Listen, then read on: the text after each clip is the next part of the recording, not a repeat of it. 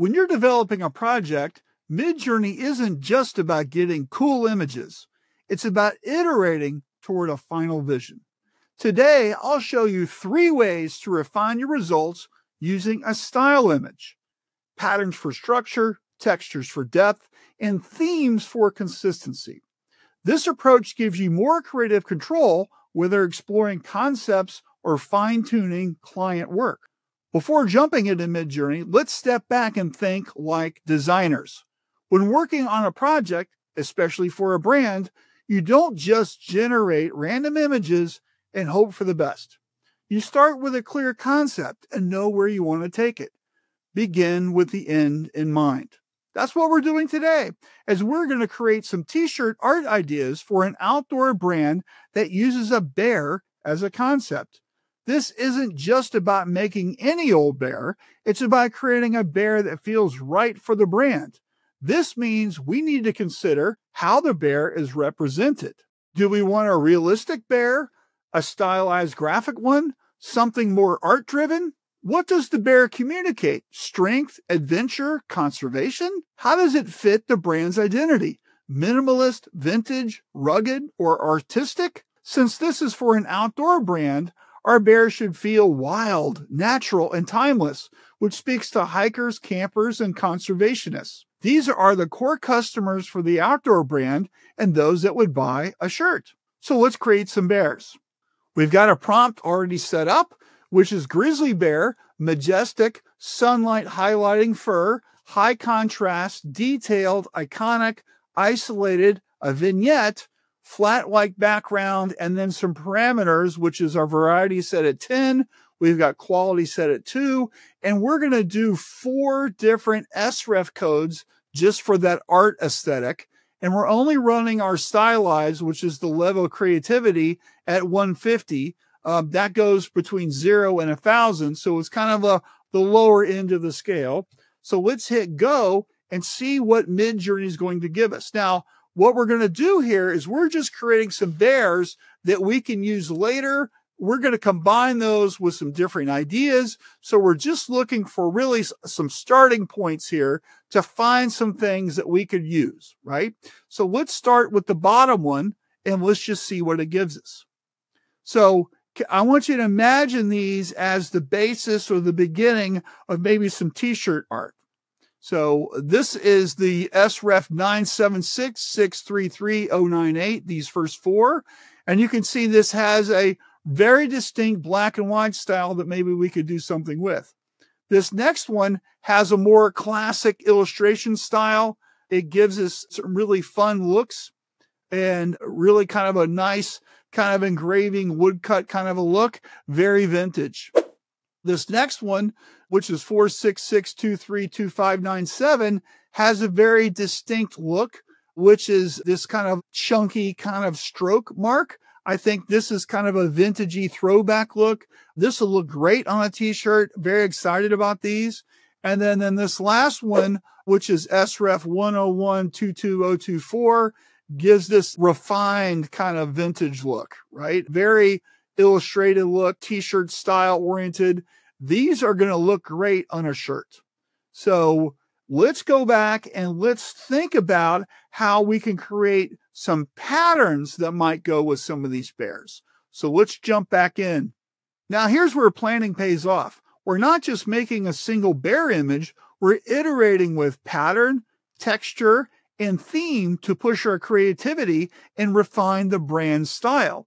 That means we need to think about these elements from the start. So let's think about pattern possibilities. We could create these and insert them into text or background shapes or use them in some way. For example, a vintage bandana paisley gives the design a rugged, well-traveled look, and that's perfect for rustic branding. We could also create camouflage with a natural twist, which is just a modern take, using trees and leaves and maybe bears instead of military patterns.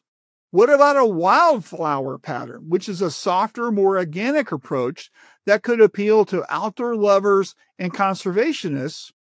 So let's jump back into Midjourney, and what we're going to do is we're going to create some patterns that are going to be playing around with the bear theme that we have. And we've got a prompt set up just to do that. But more importantly, we're using some prompt weighting because what we want is the pattern to be in the bear silhouette. So our prompt is grizzly bear shaped, silhouette with pattern. And then we've got some patterns in this power permutation brackets, which is vintage red paisley banner, bear silhouette camouflage, and wildflower collection. Those are in the curly brackets, right?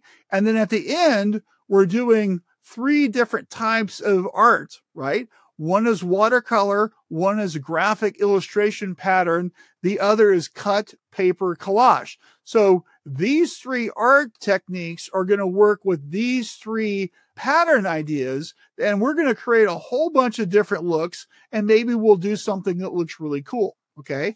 So I want to call your attention to the prompt weight, which is the colon, 2 colons, colon, colon, and then the number 2.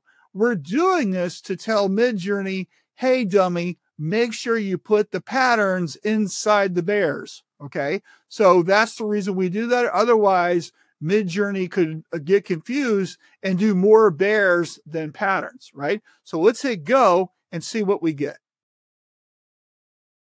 All right, so we're starting to get to some results. Let's click in and look.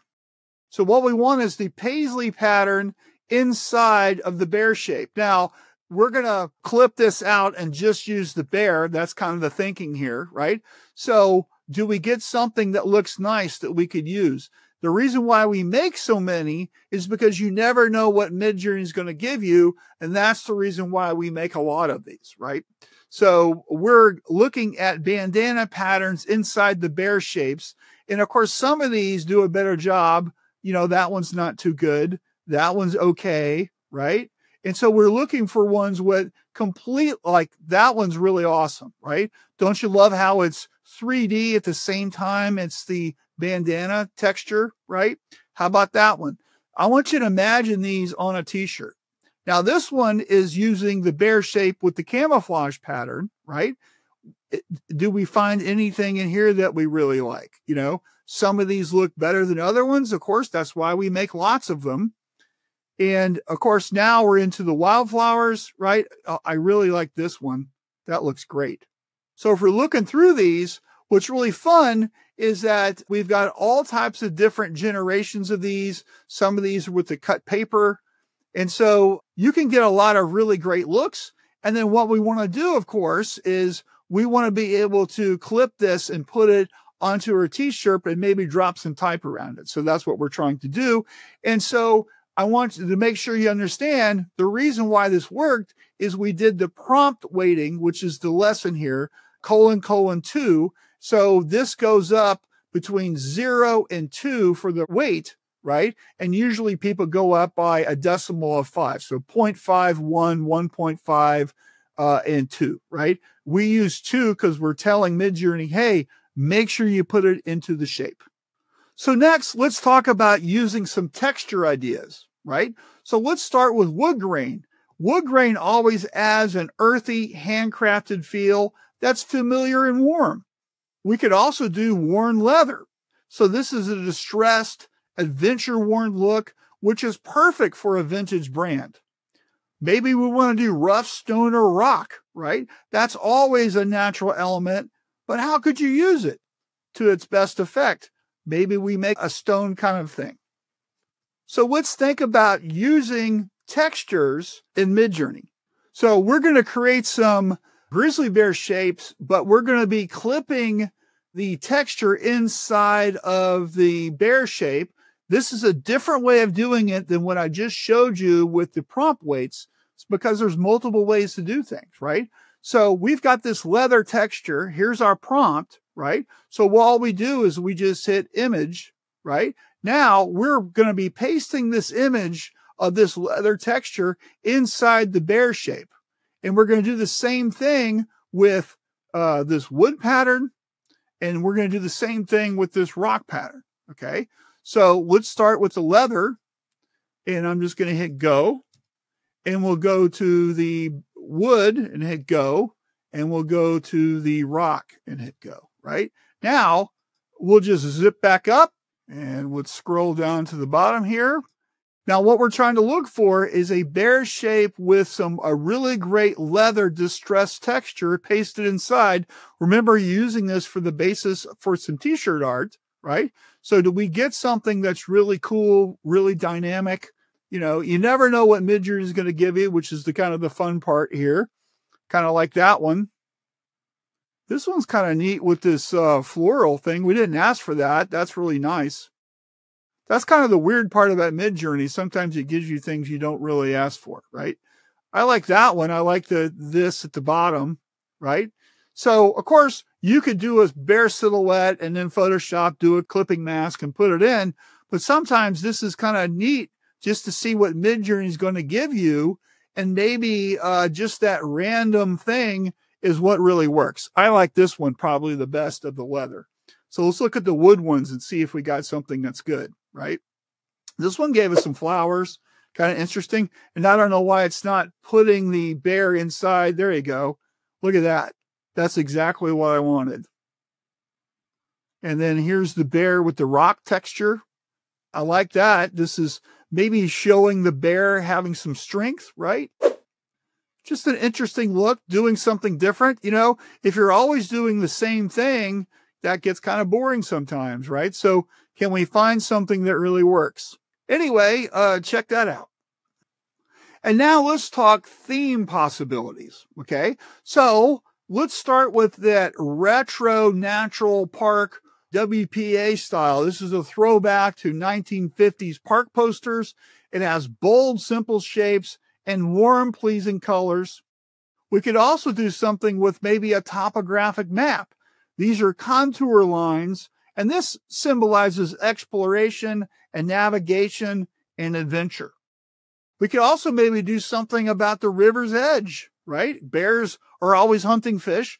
This is a dynamic, free-flowing style that puts you in the place that you love the most if you're an outdoor enthusiast, which is outdoors.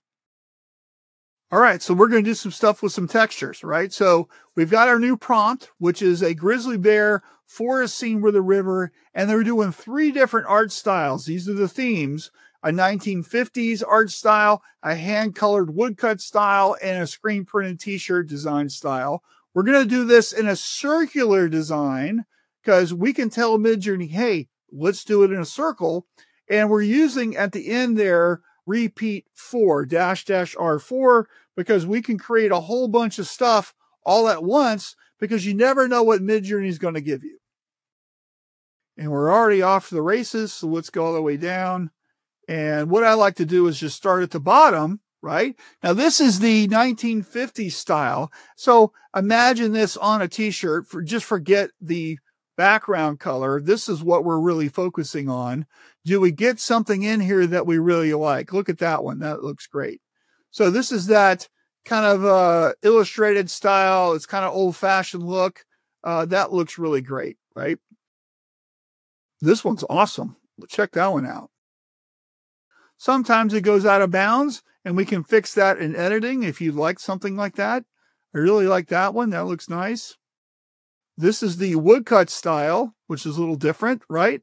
Very nice for a t-shirt, bold colors. These look great. And of course, this is the screen printed t-shirt style, right? Kind of fun. This one has trees that go out of the circle. Really like that. Look at that one. That looks nice.